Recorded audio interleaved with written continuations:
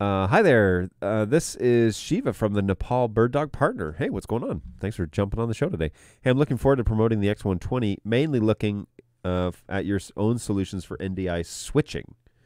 Besides vMix, what solution do we have currently, and can you explain? Soft. Can you explain? Okay, so I can't explain what switching options you have outside of vMix. BirdDog doesn't have a video switcher.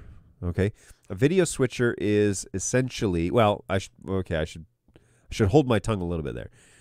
BirdDog doesn't have a product that is a video switcher purpose. Like, that's the thing it does. Okay, vMix is a video switcher. It does that thing. Okay, and it does it pretty well. Many of you know that I've come from a long journey of being anti vMix, and now I am a fan, and that's okay. I'm allowed to change my mind, but I'm also allowed to admit that I was wrong, and I definitely was. And so I run vMix now every show. That's what governs this whole thing, and what's changing through all my cameras and all that stuff. So yes, vMix is a genuine video switcher.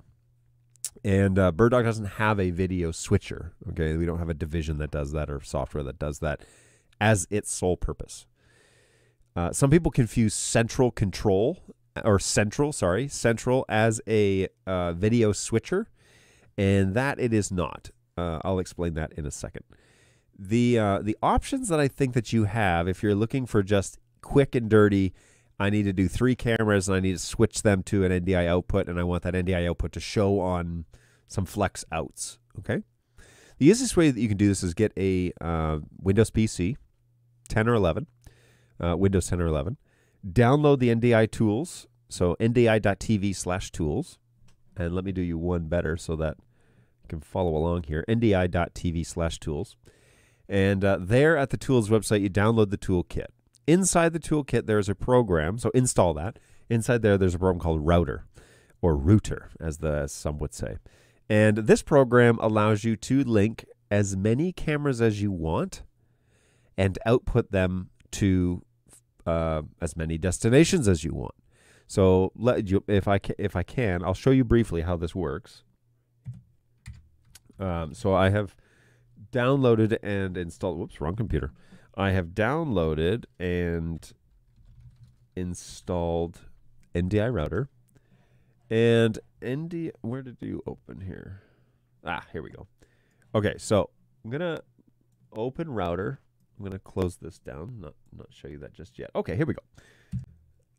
So NDI Router looks like this, and you can pick your cameras that you want to use. Okay, so okay, this is the P200. I want to use the 110. So I want to configure this. I want to search for my cameras on the network, and I want to select the 110. All right, there's the 110. Hey.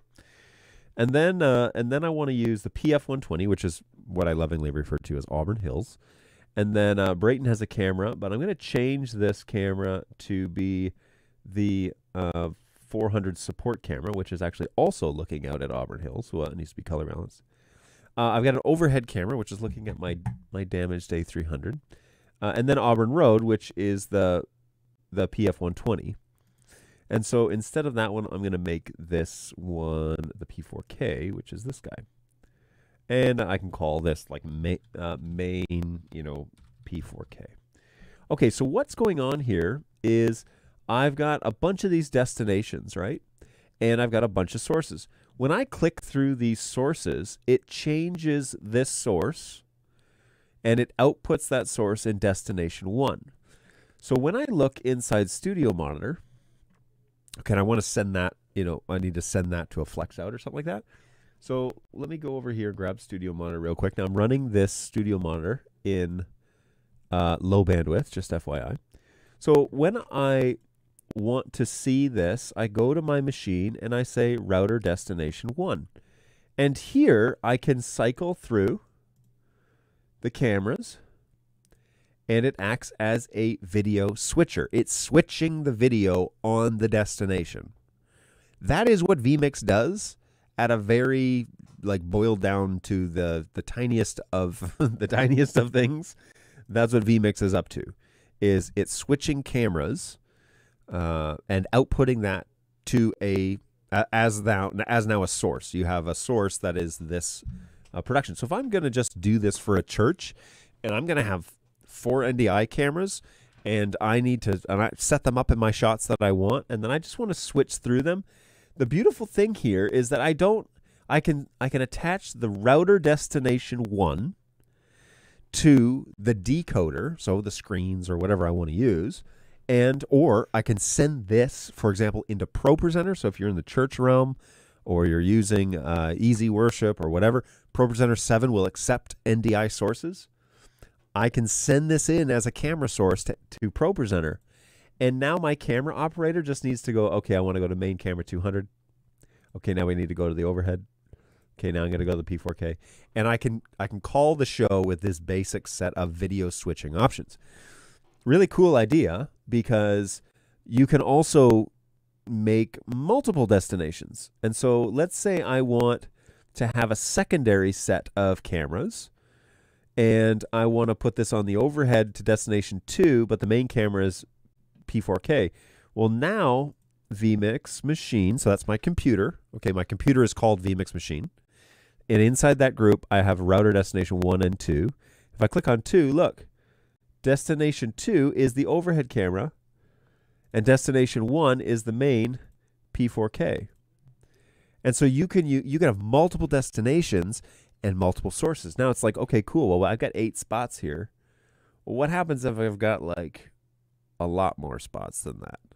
No problem. Click on the cogwheel, and we're just going to add 4 more sources, or add 8 more sources, or 16 more sources, or whatever we want to do. You can add as many as you need, and it will switch between all of those. You can customize the name. Okay. You can change the letter styling. You can change the text color to blue or whatever you want. You can change the background to white. All right. So then you know, hey, the one that has the white background, that's your main shot. And you can tell your volunteer that's your main shot. Okay. So let's close this. Okay. So this is your main shot. Why are you right clicking? Oh, because I'm in configure. Okay. So this is your main shot. And then these are your other options. And you can organize this however you'd like. Then you might say, well, I don't really need all that. It's like, cool. Well, then we can just remove all the ones we don't need. You have to have 8, I think. Yeah, you have to have 8. And you have to have 4 destinations. But you can have more than 4 destinations. And so for some reason you need to have 16. Okay. You can have 16. Now, what I have noticed is when you remove sources, so check this out. I start adding destinations and sources, they count up 5, 6. But if I delete number 5 and then I add 1, it doesn't put 5 back. It makes it 7. So the way to reset all of that is to go back to default and then start over. So when you go all the way out, then you have to click on this cogwheel to configure this. But then you can, oh, look, you can add presets. Preset recall is what this is. So there's preset recall, so you can set up your cameras, save the presets, right, on BirdDog cameras, that's on board.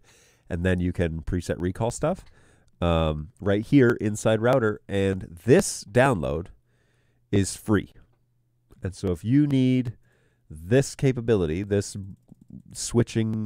video switching capability, this one is free, and you can get up and running with your cameras and ship that NDI source then to wherever you're going to send it. So ProPresenter, you want to send it up to cloud, you want to send it to a flex out or a mini or a play or whatever, you can route it this way. Word of advice is don't cheapen out on the computer. Okay, if you're going to go with a free option like this, have lots of horsepower. And more horsepower, like I'm running vMix and this, and my CPU is peaking.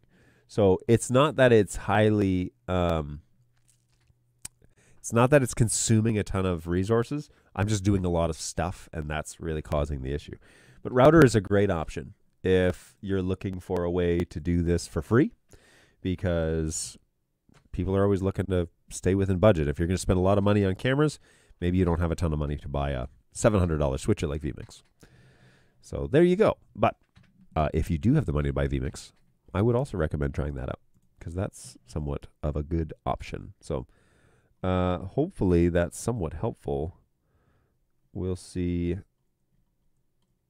We'll see. Okay, so with that, I think I don't see any more comments from you. NetHab, this is a great question. I think it's PTZ recall because it's the same recall as Studio Monitor.